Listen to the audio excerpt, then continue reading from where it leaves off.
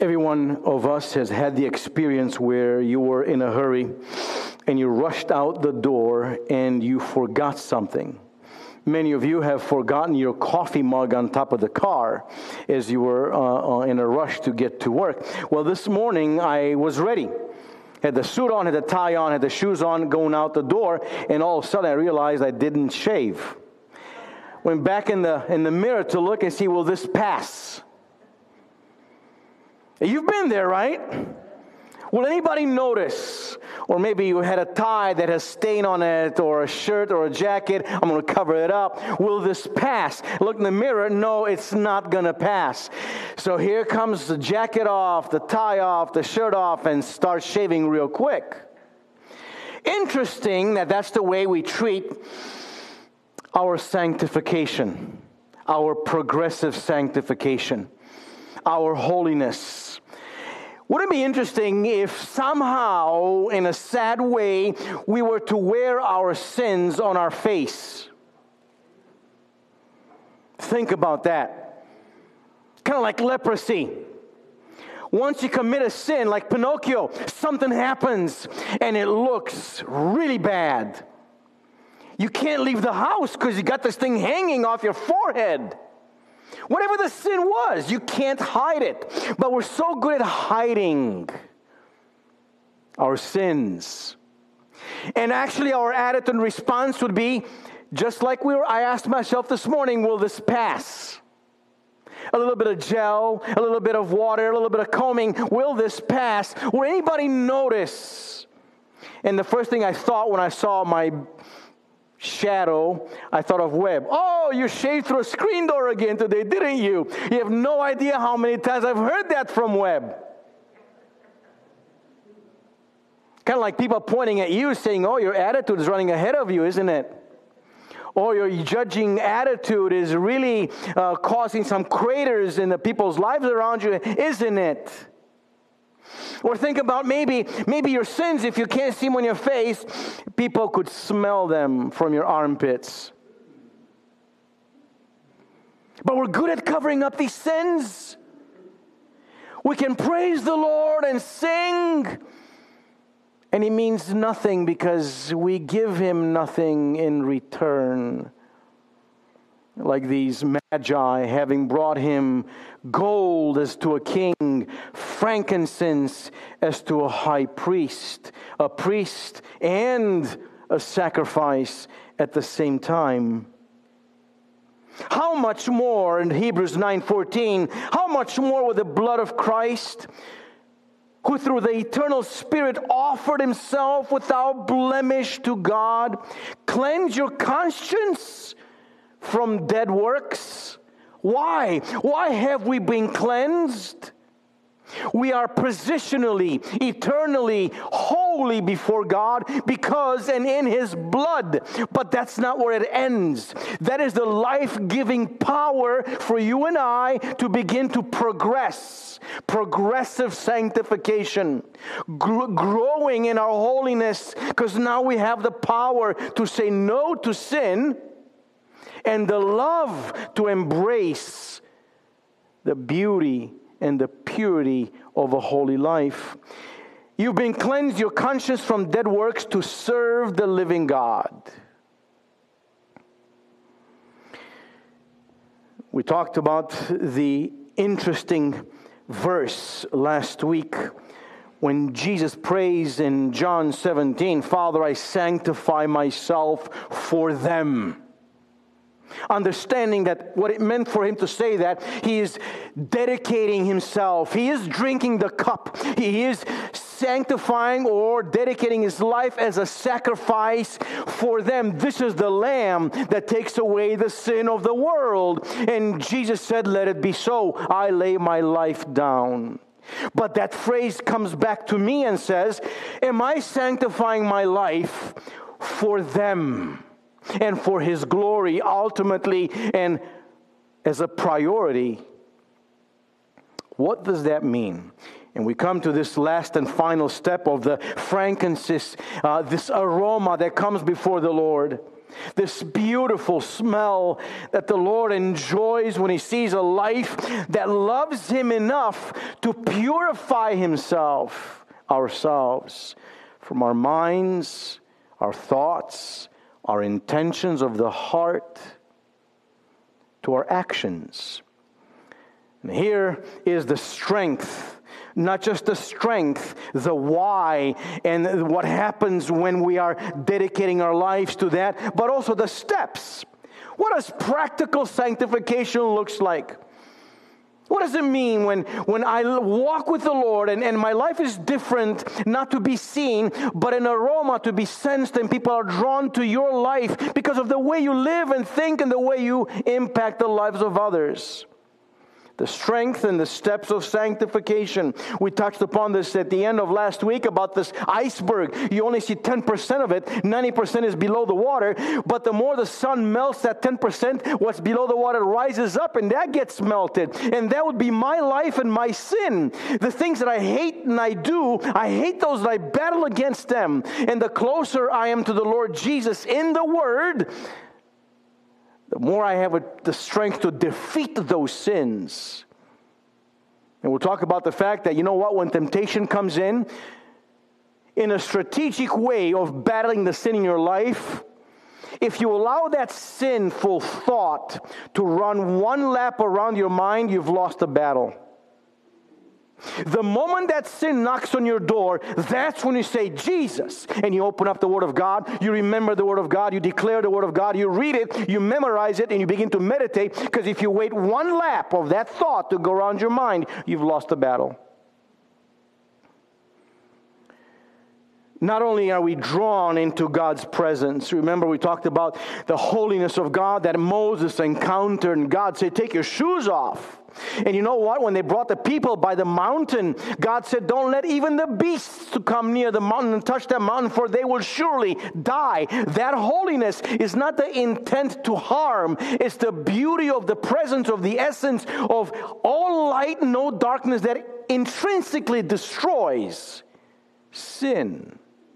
But now, because the cross in Jesus, God wants us to draw near.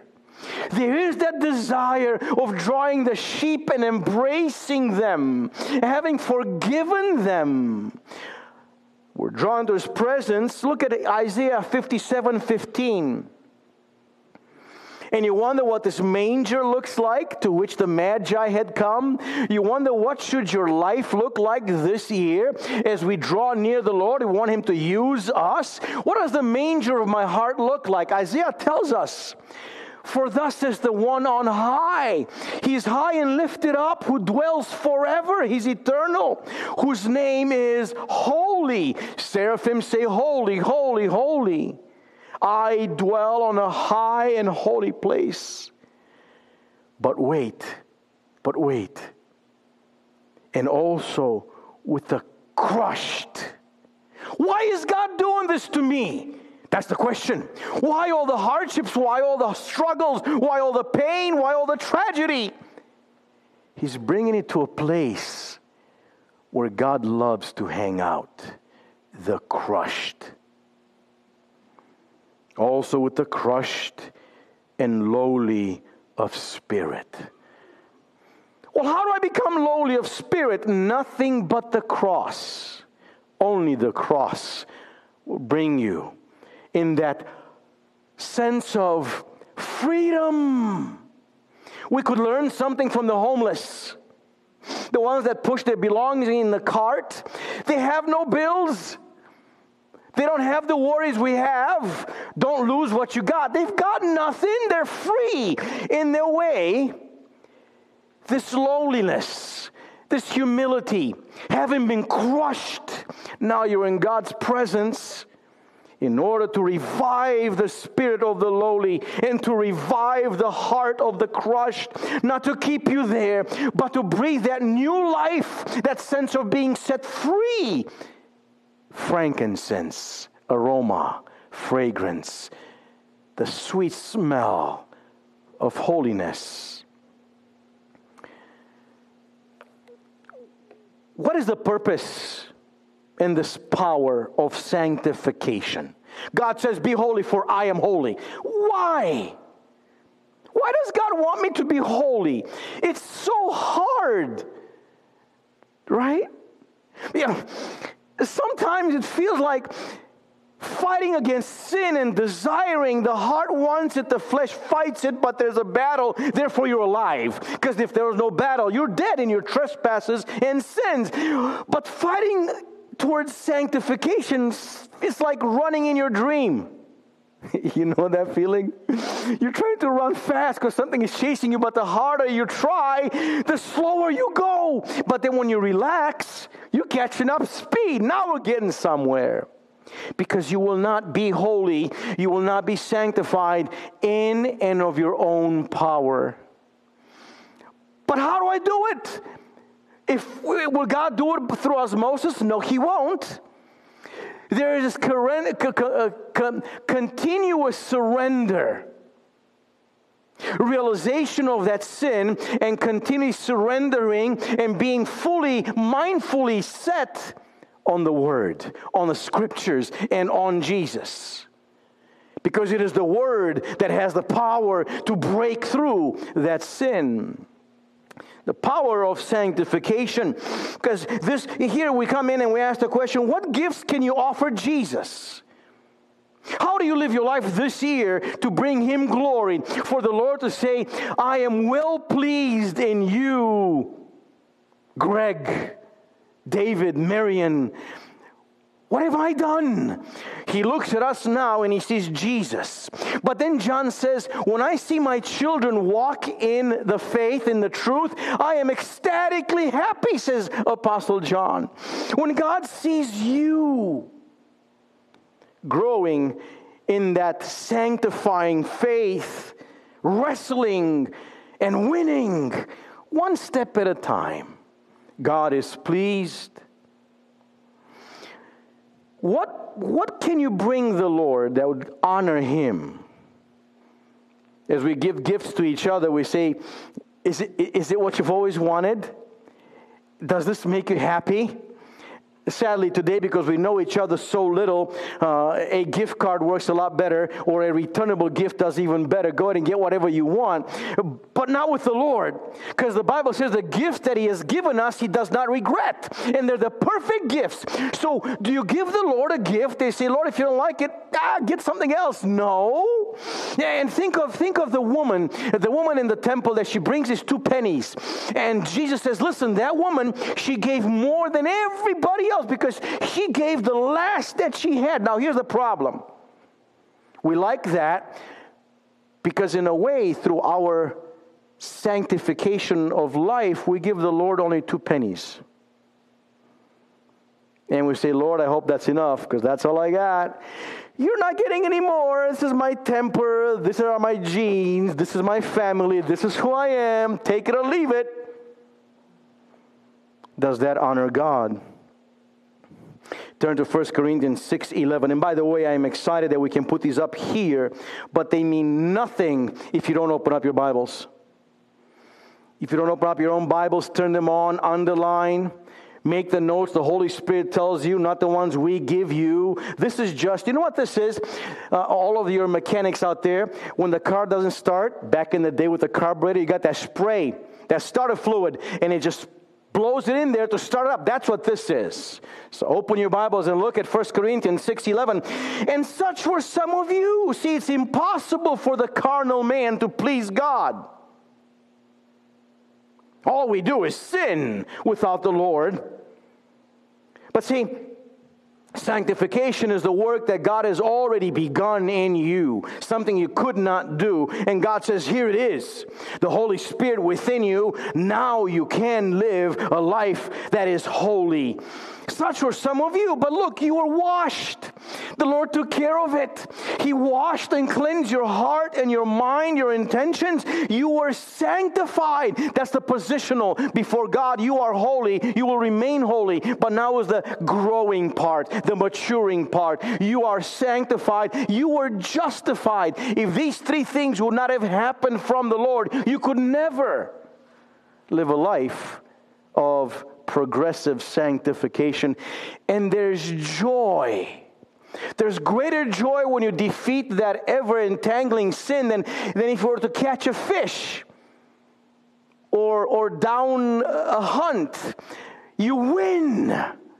You're being transformed. You no longer think like you used to think. You no longer talk like you used to talk. You don't react to people like you used to react, because you're washed, sanctified, and justified in the name of the Lord Jesus Christ and in the Spirit of God. It is not just a ritual, a prayer, something that comes and goes. This is the real thing. That's why we say we're born from above. We've been given this eternal life to fulfill our calling. As a new believer, you don't get on the train and look out the window and wait till you get to the gates of heaven. As a new believer, now you got a calling, you got a purpose. And you know what? You've got to be sanctified to be used by God. Look at Ephesians chapter 1:14.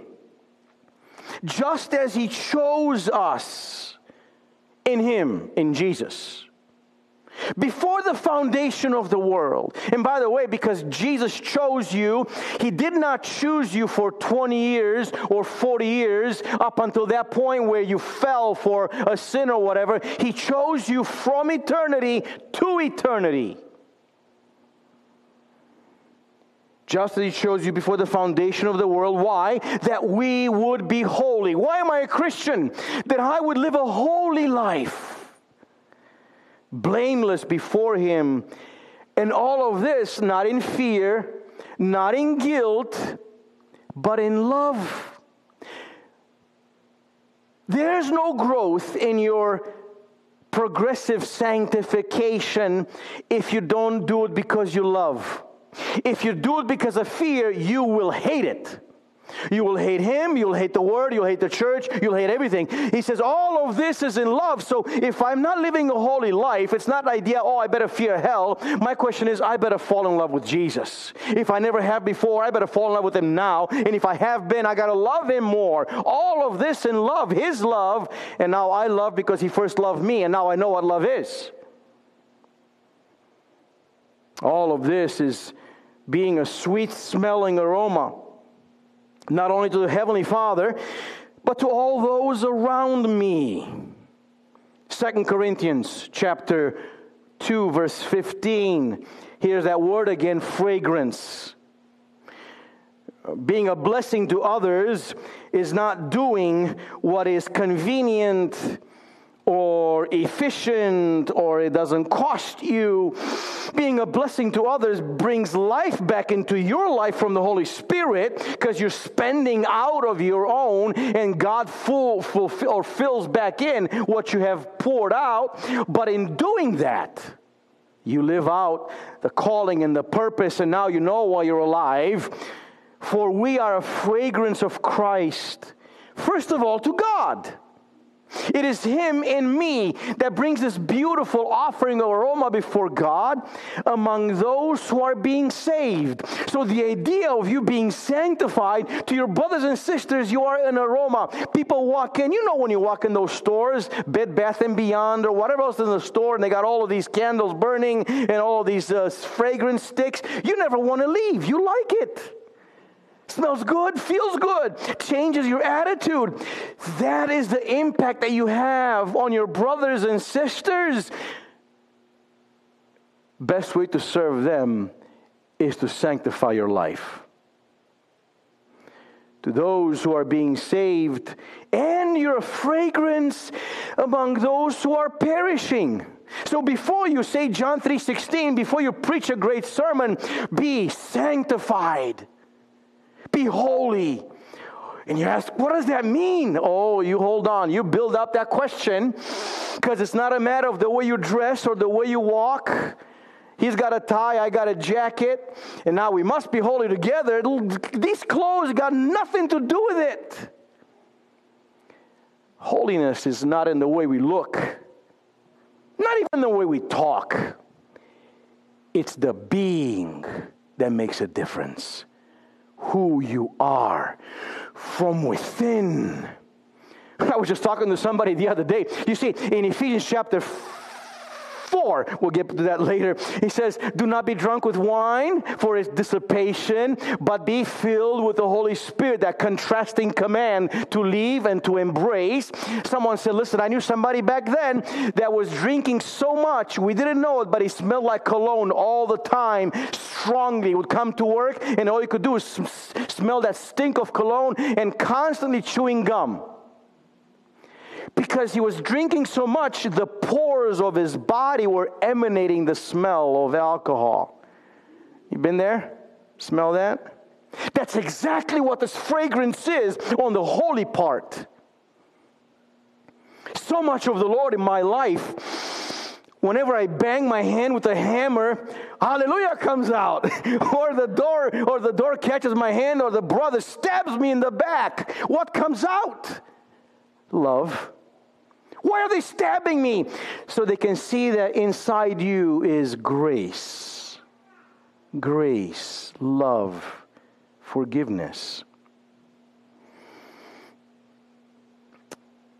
Not only is this power of sanctification, this fragrance to the non-believers and the believers, but this sanctification begins to shine a light towards the cross.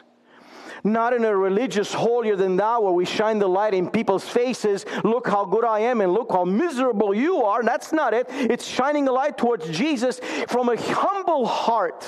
Look at Philippians 2:15. So that you will be blameless and innocent.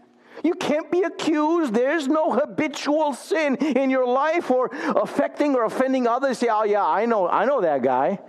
I know how he is. Oh, yeah, I know him too. Yep, that's it. He's classified. In this case, there is no blame. He's innocent. Children of God without blemish in the midst of a crooked, perverse generation. They don't deserve it. You're holy because of him. How do I say thank you for my salvation? Sanctification of my own life. I love God. How much do you love God? Do you love God enough to change the way you live, the way you talk, your habitual sins that so easily entangle your feet? Crooked, perverse generation among whom you shine as lights in the world. Not lights of being superstars, but lights pointing to the cross. But you see, sanctification, being holy, it's not a choice. It's a command. Actually, it's the proof that new life has taken place. If you feel that you live in a continuous battle that you keep losing, you don't ask God why. You go back to the cross and truly repent. Truly be born again. Instead of playing a game of religiosity. 1 Peter chapter 1:15, Peter comes along and God uses him to finally lay it down. If you haven't gotten what I'm trying to say, here it is, says God. But like the Holy One who called you, be holy yourselves. It doesn't say wait till you die to finally be holy. It says right now, because you're reading and you're breathing, you got to be holy. Want to have a blessed year with the Lord, shining lights towards the cross and salvation for your family? Change. Be holy, because he is holy. Be holy yourselves in all your conduct. What's the purpose? Can't we just shuffle our way to heaven? Just kind of get there. Why? Why should we strive and embrace this battle to be holy? First of all, there's no other way to bring glory to God by being useful.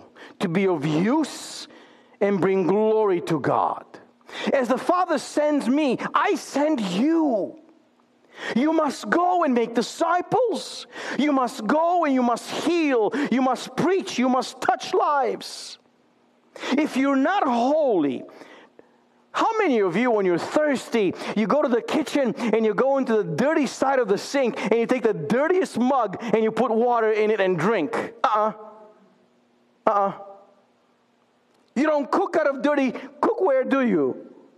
So here's the master wanting to cook and drink. He's looking for something that's useful. Look at 2 Timothy chapter 2, verse 20. First purpose of sanctification is to be of use. But you see, part of being used by God is part of that abundant life. It goes back to being a 2-year-old when they build their first little wooden car, at 5-year-old, whatever age they are, or the little one, Ashley, not Ashley, but the painting and giving me a card, and it's not it's probably a Picasso. It's not a Rembrandt, but she said, I did this. And I accept it and say, wow, this is great. When you are sanctified and you win that sin, with the victory or the battle against that sin, God says, I'm going to use you now. And God uses you. And you see the first person accept Jesus and being born again. Not just in this church, but if we ask the question in any church in this country, how many of you have led somebody to Christ? The hands will be very few. And that breaks our heart. But for those of you that have seen people accept Jesus, under your testimony, the Lord using you, there's nothing like it. You're watching somebody's eternity change before your very eyes, and you say, God, you're merciful. I want to do this for the rest of my life. That's the reason why the church is so infantile and it doesn't know how to serve, because they've never seen somebody win someone to Christ. We must be crying out like Hannah, saying, give me a child or I die. That's how we must desire winning people to Christ and disciple people. And that doesn't come unless we're sanctified. Now in a large house, there are not only gold and silver vessels, also vessels of wood and clay, some to dishonor, some to honor, and some to dishonor. So don't just sit there and notice and say, oops, I'm no good, toss me out. He says, no, listen, therefore, you're not meant to be of dishonor. Therefore, cleanse himself from these things. He will be a vessel for honor, sanctified, useful to the master. Me, coach, send me in, coach. I want to play. Remember that feeling when you're on the sideline as a kid in high school or grade school? I want to play. Here it is. Cleanse yourself of these things, and you'll be a vessel of honor, sanctified, useful to the master, living life to its fullest. Second, I missed the last phrase. Having been prepared for every good work. Before usefulness and good works comes sanctification. Second, to be able to offer God acceptable worship. Abel's sacrifice he received and accepted. Cain's he did not. Why? Romans 12:1, therefore I exhort you, brothers, I beg you, stop reading if you don't understand what this means. I'm grabbing you and I'm holding and I'm shaking you. I beg you, I exhort you by the mercies of God. Look at all these specific expletives that reach out to, it's because of God. By the mercies of God, to present your bodies as a sacrifice, living. Don't take your life, live holy and pleasing God, because this is your spiritual service of worship. What we do if we sing and we have not asked for forgiveness and or forgiven, that's not worship. I'm begging you, offer your bodies, from your mind to your hands to your feet, intentions, your hearts, emotions, offer them up as a spiritual service of worship. And listen, don't be conformed to this world. That's the battle, the other side of the coin. That's the struggle. Do not be conformed. You see, sanctification, the positional happens in an instant in the new birth. But sanctification progressively, because you love the Lord and He wants to use you, does not happen by using as if we were using an instant diet, such as shakes or meals where you lose 10 pounds in 2 weeks. Look at me. Because all of you that have lost 10 pounds in 2 weeks have gained it back. Twice-fold. Losing weight and diet is a change of lifestyle, as my wife says. She's like, I lost a pound this week. And everybody in our household, me, her, and everybody else, well, yes, 1 pound in the right direction.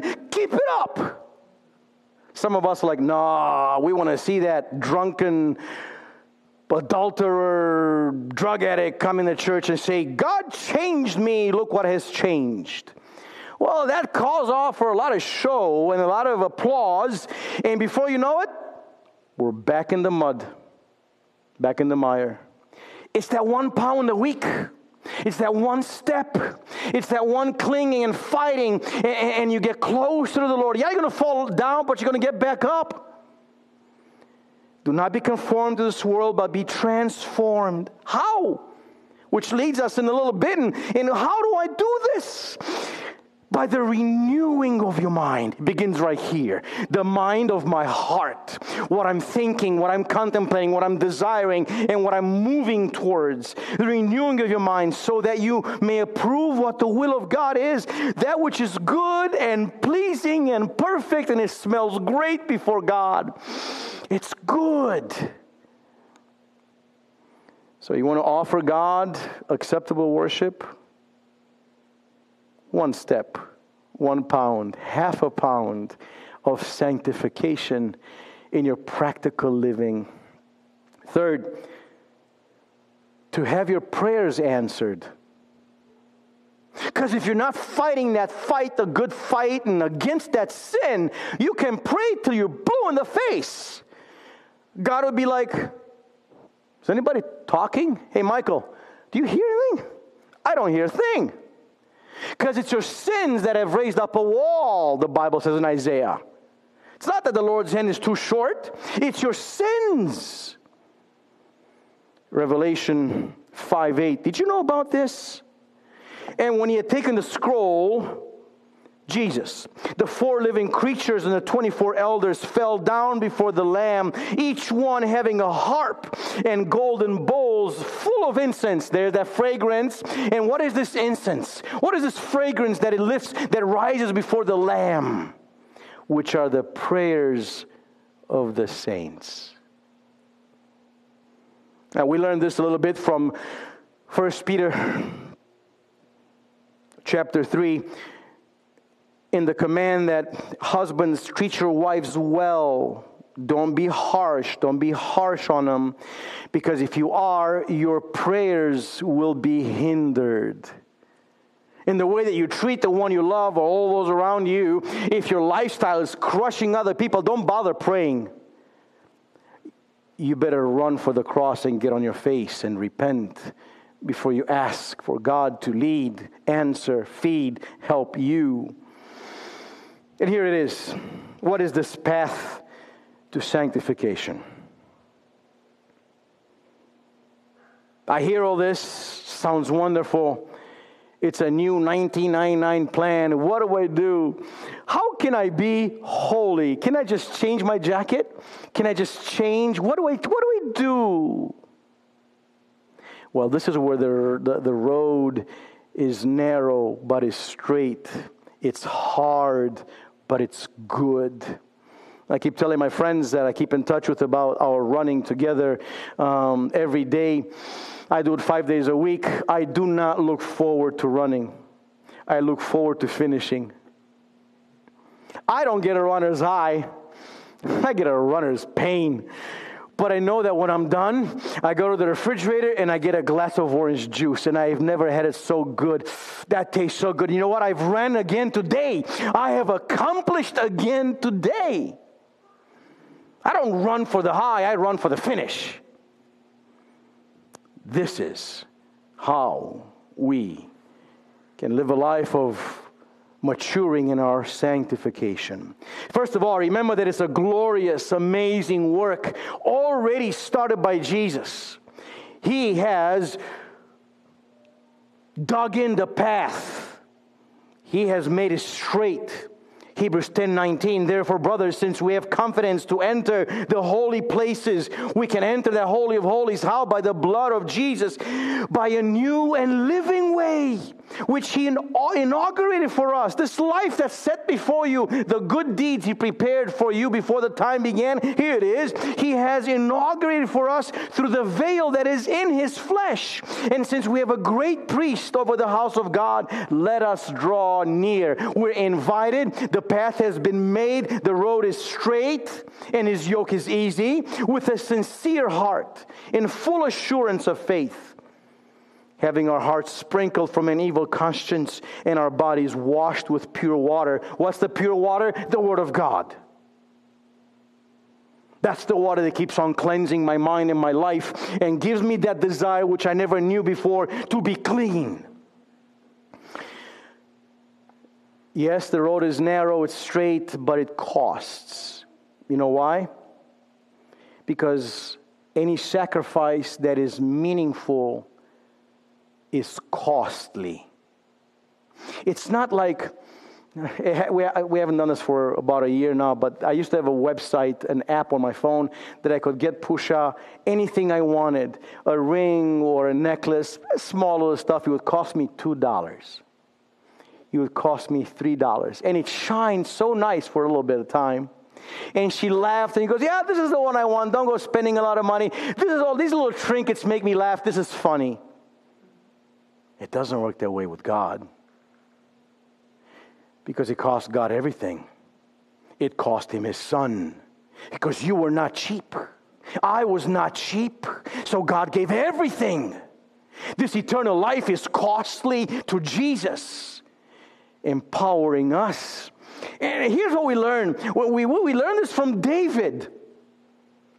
You see, we must realize, because of the cross, is Jesus not worthy that we surrender our lives, our habits, our senseless battles and pleasures to Him and offer Him a life that is sanctified? You see, David would not build an altar for redemption with no cost. He had sinned, he counted the army, and God said, that's it. Judgment is coming. You have to pick three things. You have to pick three things, and one was worse than the other. And David said, Lord, I cannot choose. I don't know what to choose, Lord. You choose. Lord, whatever it may be, let not your people suffer from the hands of our enemies. So God said, okay, pestilence. And thousands of people died. And now David wants to cry out and offer a sacrifice that will bring God's mercy and stop His hand of judgment. And he came to this Araunah.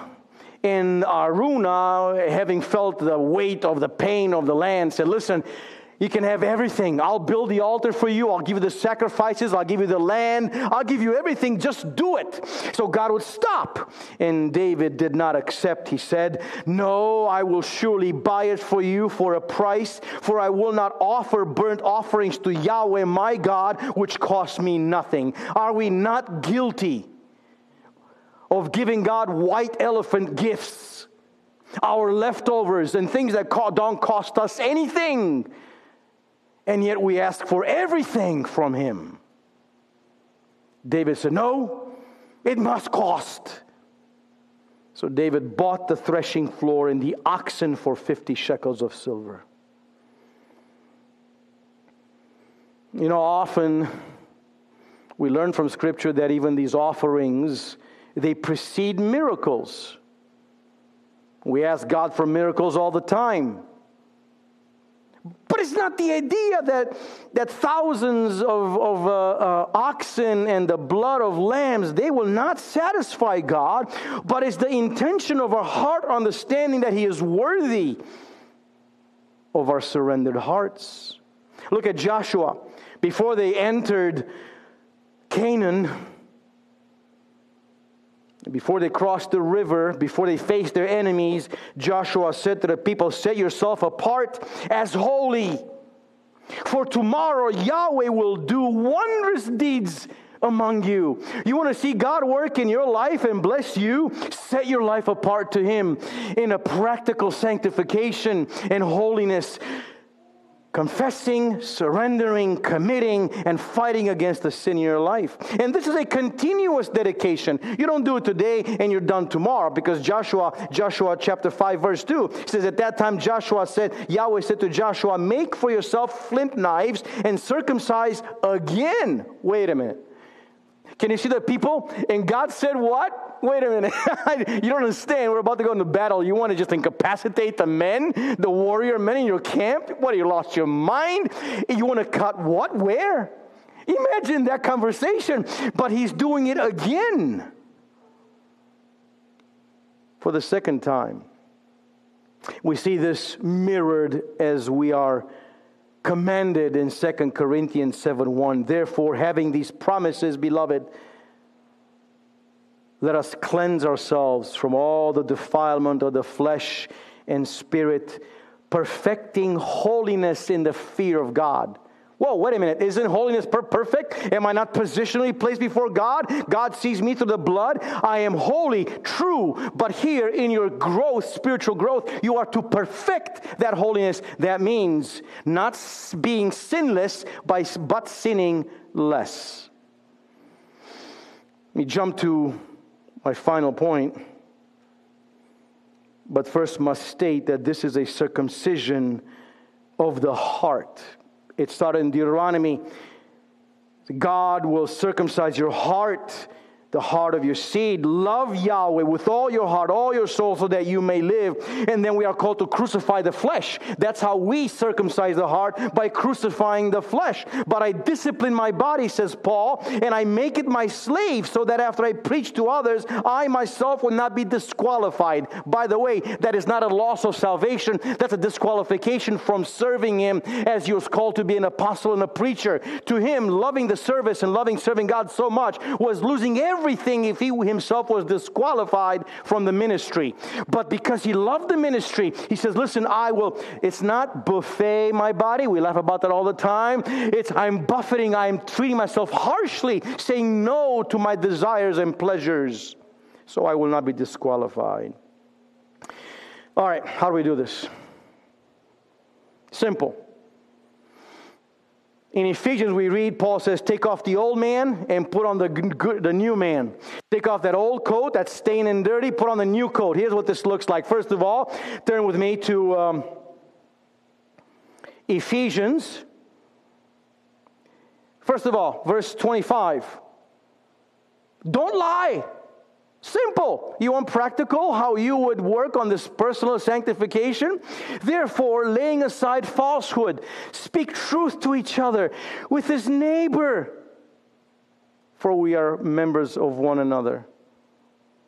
Be honest with God, yourself, and those around you.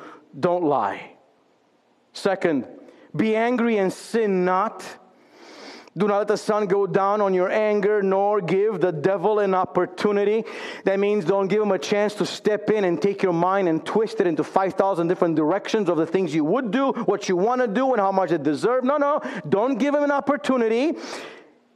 Don't sin in anger. You grow in your holiness.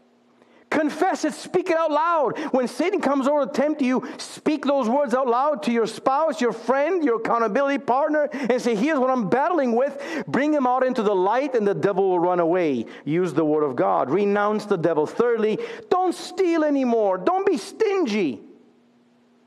Stealing time, stealing emotion, stealing love, and everything else that comes with it. He who steals must steal no longer, but must labor, performing with his own hands what is good, so that he will have something to share with one who has need. It's not accumulate to put in the bank, accumulate to share. Don't steal, don't be stingy. Verse 29, don't insult people, don't swear. Let no unwholesome word come from your mouth, but only such a word as is good for building up what is needed, so that it will give grace to those who hear. He stole my notes this morning, but that's what the Holy Spirit is doing in the way we touch people's lives and encouraging them. You want to be holy? What does it look like? Encourage people. Don't swear at people in your mind with your lips. Don't insult them passively. That's holiness.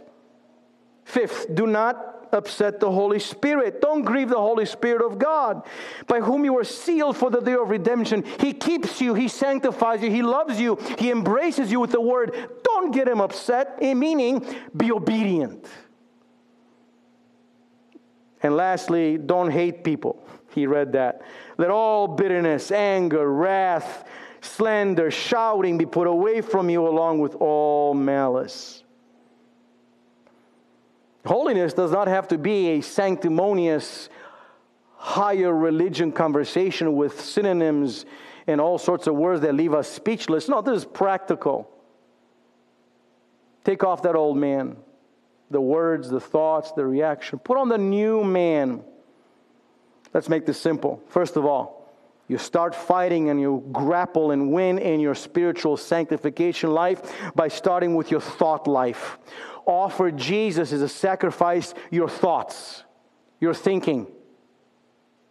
Good or bad, surrender. Praise Him for what He's given you.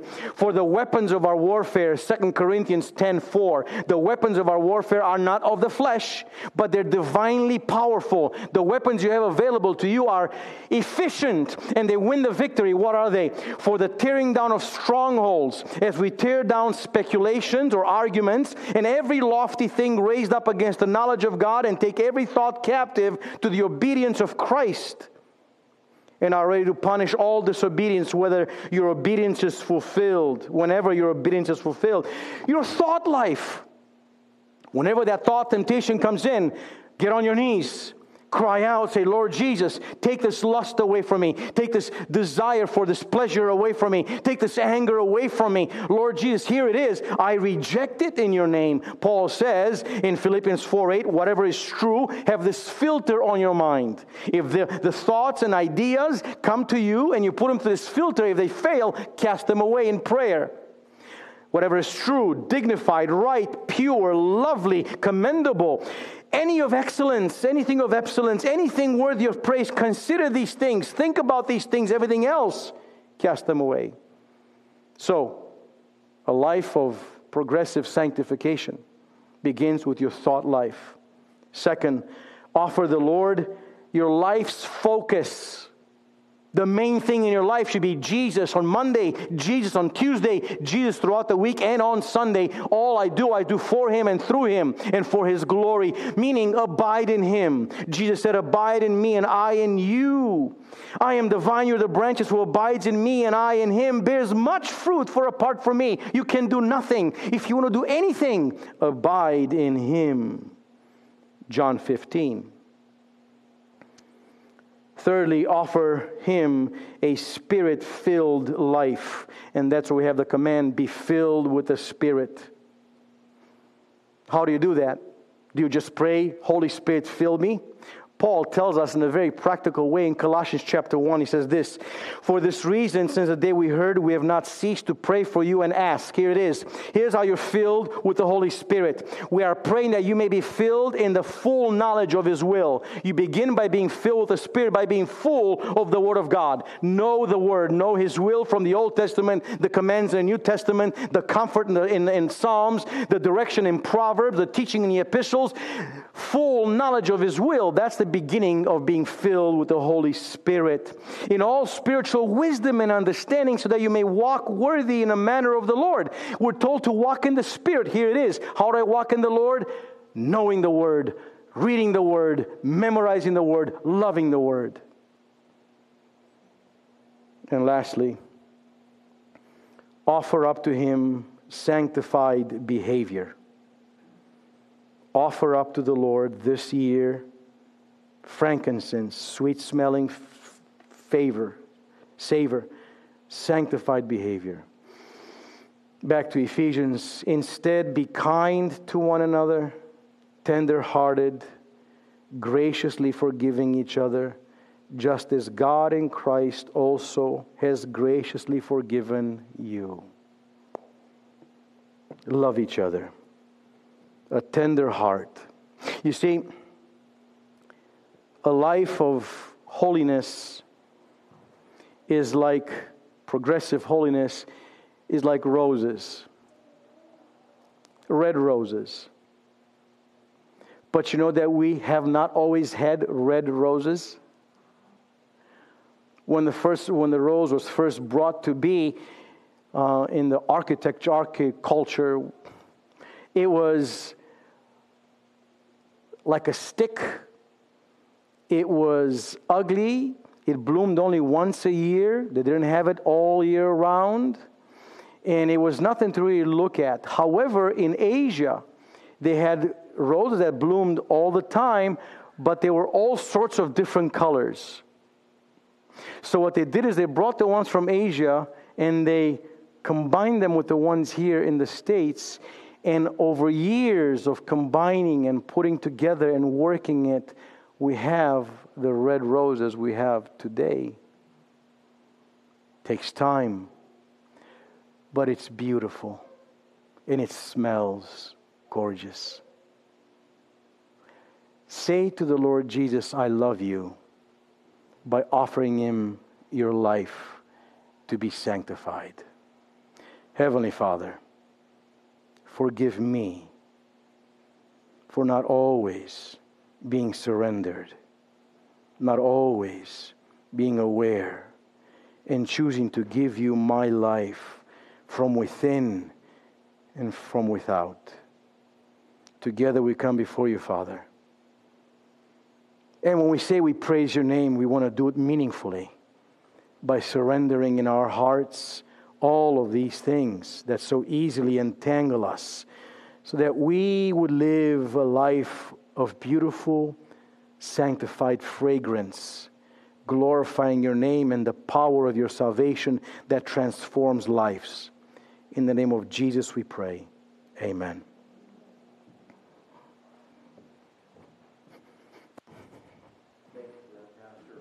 How great is it when we actually